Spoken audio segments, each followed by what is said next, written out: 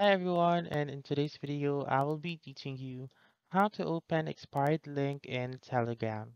So let's begin. So I must be honest with you that there is no way to open an expired link on Telegram. So the only thing you can do is to ask for another link from that person. So what you're going to do is to simply open Telegram and then you should search or compose a message to that same person or account and then ask for another link. So for example, I'll just assume that this message right here is a message from a friend, and then I should type in hello, the link you have sent is expired. Can I ask for another one? Thanks.